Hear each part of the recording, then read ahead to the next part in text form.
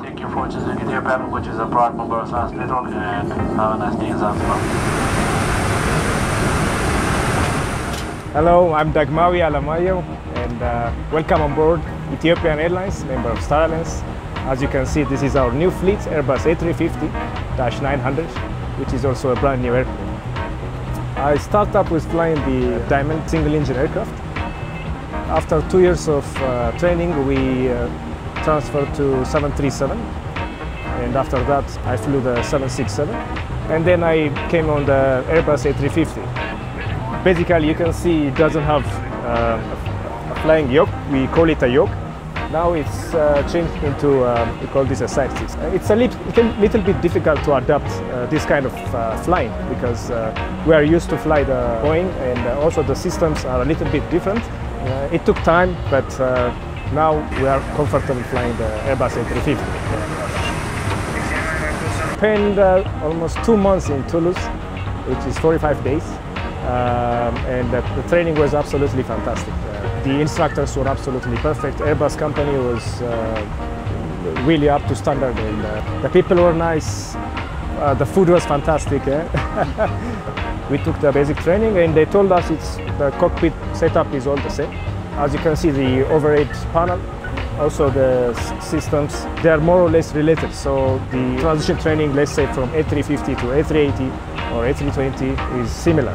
It's not difficult, so we don't have to study the system all over again. Since I started flying, it has been more than 4 years, and I have accumulated more than 3,000 hours of flight time.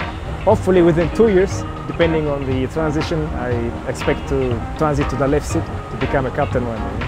I expect to go to either the Q400 or the 737s. Either way, it's fine with me.